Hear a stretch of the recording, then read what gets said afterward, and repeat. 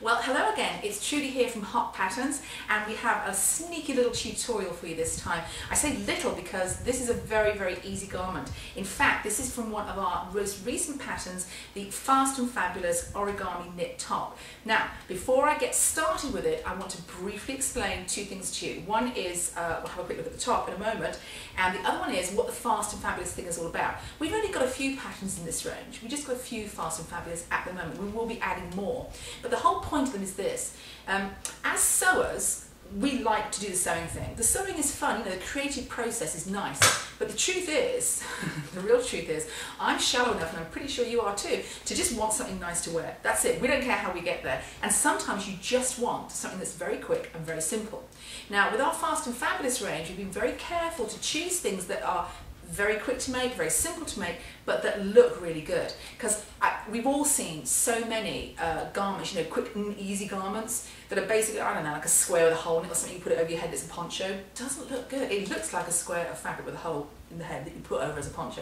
They look terrible. The whole point of these is they're supposed to look like really cool garments. That's what we've done. So let me quickly show you a version of this one, and I'm going to show you how to make it. And honestly, including the cutting, 45 minutes soup to nuts, I promise you. I know because I've made a few of these already, it's really simple. So, let me quickly show you the top. You've got two versions with this one. You've got one with like a 3/4 length sleeve, because of course I like those, and we all like the sleeve coverage, and we've got a sleeveless one. This is the sleeveless version. You can see I've put a little sparkly brooch on there because you can't have too many sparkly brooches, in my humble opinion. And it's kind of asymmetric. If we had an arm in this stand, then it'd be hanging off the shoulder properly, but we don't.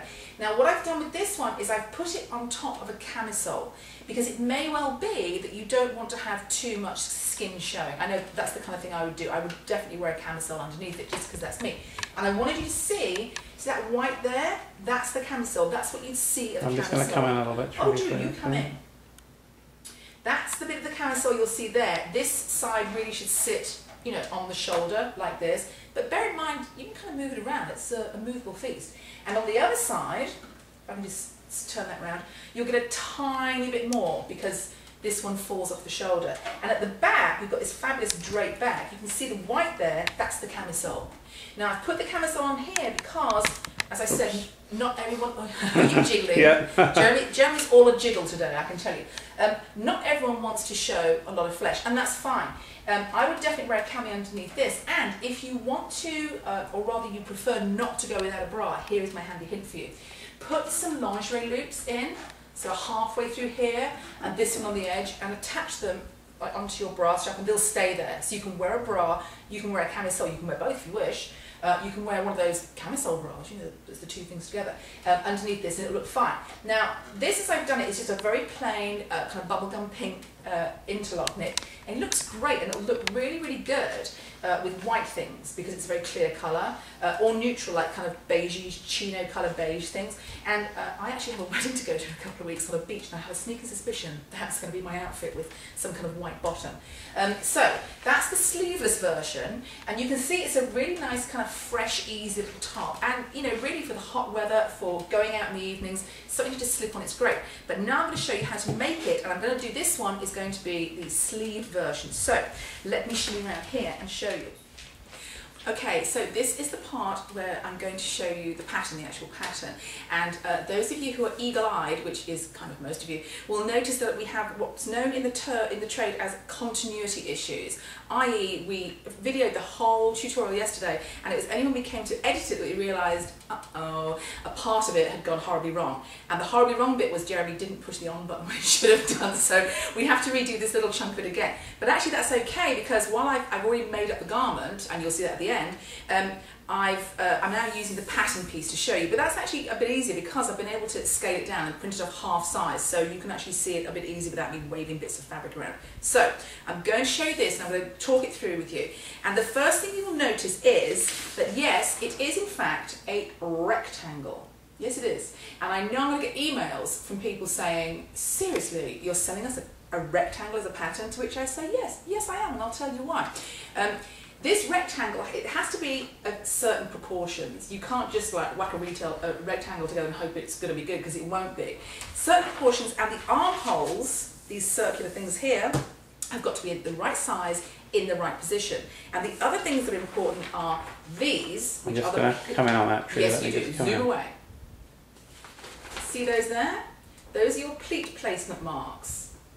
That's the kind of middle of the pleat, that's one stitch line, that's one stitch line. Those have to be in the right position and the right depth and everything. Just everything has to be right about them, because that's one of the main things that makes this fit. And down here, you'll see those are marks where your ties are going to be. Now the pleat marks will be marked on the outside of your garment, on the right side, and these will be marked on the inside. Don't do what I do and use a pencil or a pen. Don't do that. Use pins, it's much better. So that's your basic pattern piece. And like I say, I know there'll be people who'll be like, well, it's just a rectangle. To which I say, I challenge you. Get a rectangle, see if you can draft this, because it's not as easy as it looks. It looks like a really easy thing. It is when you've done it, not when you're working on it. And this is your sleeve shape. It's not the proper sleeve, this is half scale, because if this fit you, you'd be a very small person. And you can see though that it's basically just a shaped tube. I think parallelogram, could be wrong. It does not have the raised sleeve head. You don't need it because the top kind of goes over here and there's the beginning of the sleeve. So it's easy enough. Now, let me just show you what you're going to be doing with this. Obviously you're going to cut out your armholes, obviously. And then this is the pleat part, and here is what you do. If you take your middle line, that's the middle of it there. You don't have to crease it, but I am because I'm using paper. And then, see that line there? Matches that line there? That's what you're going to sew through. So of course I'm not sewing paper. There are certain things I draw the line at, and that's one of them. Okay, so you're going to sew that. Now, see that I'm flattening this because of course our pattern paper is quite sturdy, as you know. No, it probably can't. Anyway, this gets flattened down, squished, and that's your main fitting part. That is what you're going to do first. I mean, you might make up your sleeves and what have you, but you're going to do this first. If you try and do this at the end, you can do it, but it's a lot harder. It's a lot more fiddly to get into it. So you're going to do your pleat first, and then you're going to continue. Now, in the rest of the tutorial that we filmed, I know because I've seen it, I go ahead and actually do it, and you will see it's a very simple one, but I'll quickly talk you through the sequence of events. Pleat first, sleeves if you're using them. If you're not, what the hey? Ties on. And then you will do it right sides together. You're going to sew a little seam across here, the top edge, and then you're just going to hem around here, around there, and around the bottom. And that is your top done. So now you can watch the rest of it and actually see me put it together. And it's very quick and very easy, and at least you've seen what the pattern pieces look like. What did you say, 45 minutes soup to nuts, cutting out and making? It really was. It was like 45 minutes. That included me cutting the garment out and making it and pressing it and being all nice and zhuzhy and lovely. So yeah, 40 minutes really.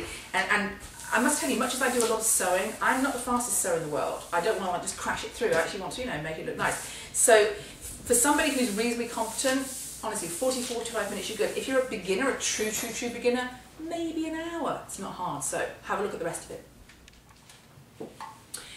And we are back. Yes, indeedy. Now, I've just rushed off and I've basically done my sleeves. There's my sleeve. It's not very exciting, I know. And I've actually inserted one of them. So there is the sleeve, and you can see it really is just a shaped tube. It's really no big deal about it. So that's easy enough. And I've also, knocking the other one on the stand, I've also done the pleat, and I've top stitched the pleat into place. Now, you can top stitch it in place, you can hand stitch it invisibly underneath, you can leave it to go where it wants. It's really your call. I like it nice and flat, but that's just me. And you can see here I've put this one with a pin on it, but underneath it's kind of stitched in place. So it's really your call on that one. And now we're going to put the ties on. I'm going to show you how to put those on because it's very simple, but you need to do it right. And then it's just a matter of kind of one seam, a lot of hemming, done. Okay, here's what we're going to do. On the inside, I mean, you'll see these marks on the pattern. There's marks for your ties. And there's two little dots. You probably can't see them. Dot, dot. They're there. Now, here is the best way to do this. When you are adding your tie, can you see this bit, Jeremy? Yeah. Okay, that's the hem. Okay, that's the bottom. Just pull it towards you a little bit, would you? Okay. Thank you. That's the bottom, this is the back, and out here is the centre front. Obviously when you're doing the other tie, you're going to flip it the other way. And you start by having this facing towards the centre front. Okay, so pin it into place, and I'm trying not to pin through the tablecloth that's on here because that would be kind of stupid. Okay. pin that into place. Okay, like that. Now you're going to sew it down here, and then when you've done that, you're going to push it this way, and you're going to sew it again through here. So you've got a nice, neat finish. All the raw edges are tucked away. So that's how you put your ties on, and they're going to be left like this. So they kind of go flat. And you notice with this, I've done like a diagonal cut on here. That's because this ribbon tends not to fray. I mean, cutting on the diagonal tends not to fray anyway. This is really the best finish for it, so I always cut it on the diagonal. So that's, you're going to put your ties on. Obviously I'll have my other sleeve in by then, and then here is what you will do. You will fold it in half. Oh yes, you will. This is the centre front, this is the centre back, this is the top edge, neckline. And you will see there's a little notch. If I put it up to my nose, can you see that? Right, I'm going to come right in. You can come right in. There's a notch right there. I took a big chunk out of this one so you could actually see it. Okay, that's the notch. You're going to sew these two together from this notch to this. This is the centre back. That's your only seam on this, really. It's your only proper seam. That's what you're going to do. You're going to sew that together, press it open, and then you're going to hem this edge, and you're going to hem all around these four. I'm going to go and do that, and then you'll find that the top is done. Oh yes, you will, and I'll show you how to do it. So we're kind of done now. Yes, we are. We've got our pleat at the front, we've got our sleeves in, we've got our ties. You can see they're in here. Nice and neat, and we've hemmed all around our edges. Now, here's the thing. Normally I would have made this on my overlocker, but my overlocker and I had an argument this morning, and for the moment it has won, so I'm not speaking to the overlocker, I did it just on the straight stitch. And the only time I needed to use a small zigzag was actually inserting the sleeve tubes. For the rest of the time you can just use a flat stitch, so it doesn't actually need to stretch to fit. The whole point of a knit is for the drape. So, now I've made it up, I'm going to put it on the stand and show you how it works, and you'll go, oh, that's really clever. Now, obviously, if you were getting dressed, you wouldn't look like this. You wouldn't be like a headless, legless torso, but we're just doing this on the stand, so work with me. All right, so this short seam here, the only seam in the whole thing, that is your back neck. So this hole here is your neckline. So let's put it on over here like this. Now, please bear in mind, of course, that we haven't got arms in this stand, so it's a little bit difficult to see exactly how the arms fill it, but trust me, they do fill it, they really, really do. Okay, so let's pull this tight at the back. Using the ties? Using the ties, I'm going to sweep it around while I do it, and you'll see exactly what I mean. Okay, so if I pull that up out of the way, you're going to tie the ties as neatly, you know, as tightly as is comfortable for you, and there's no kind of right or wrong here. It's a matter of, you know, what fits you best, what feels best on you. You can do it in a bow, you can do it in a knot, you can do it however you wish. I do like this cross-grain ribbon though, because it's quite kind of crisp and it looks really good. Okay, so when you do that, of course you get this kind of waterfall effect at the back. It's the whole point of it. Let me just settle this at the front. Oh, it's actually looking quite nice already. It's supposed to kind of scrunch off to one shoulder, kind of like, oh, this. Now, the nice thing with this is, especially the one with the sleeve, it's kind of like a new take on the classic striped t-shirt. If you've watched any of our videos, you know I have a slight obsession with striped t-shirts. And I'm always looking for new ways to do, like a new striped t-shirt that isn't the same as all the other striped t-shirts I've got, many I've got. So this is a really good kind of modern take on it. Obviously you can put a pin here if you wish, something groovy, something modern, or not. It looks really cool as it is. The trick with this one is, you don't want it too tight to the body. It won't actually allow you to go too tight to the body because it's cut quite straight on here. But again, wear it with a cami or not. Now I've made both of these, the pink one you just saw and this one, in like an interlock weight. So it's not heavy, but it's got a little bit of heft to it. If you want to go for a lighter weight fabric, something like those like rayon burnouts or something, or a modal or something that's very, very lightweight, you will almost definitely need a camisole underneath it because those things are see-through and I don't want you getting arrested on my behalf. Thank you very much. So you can make this in pretty much any knit you like as long as it's got some drape. Doesn't really need stretch, does need drape, really, really needs drape. And I would say it'll look best with very simple bottoms, like a pencil skirt below the knee, like quite a slim pencil skirt, a Marrakesh pant, a cigarette pant, kind of anything. Really, really nice way to make you a new groovy t-shirt that's very, very quick and easy. And if you are ever in the position to teach somebody to sew, this is a great one to start with, because how easy is it? So easy. Also available as a download now. It is also available as a download. Now, here's the thing with the download. With something like this, let's give you a fantasy scenario. You come home from work one night and you've got a note from your beloved, or you get a phone call.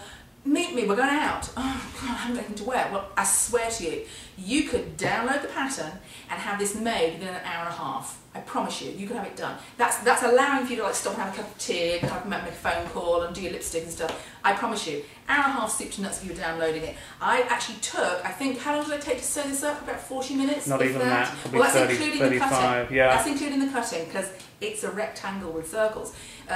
So it is very, very easy to make. And that's the reason why we call them Fast and Fabulous. They're really quick, they look fantastic, and you need to make them now.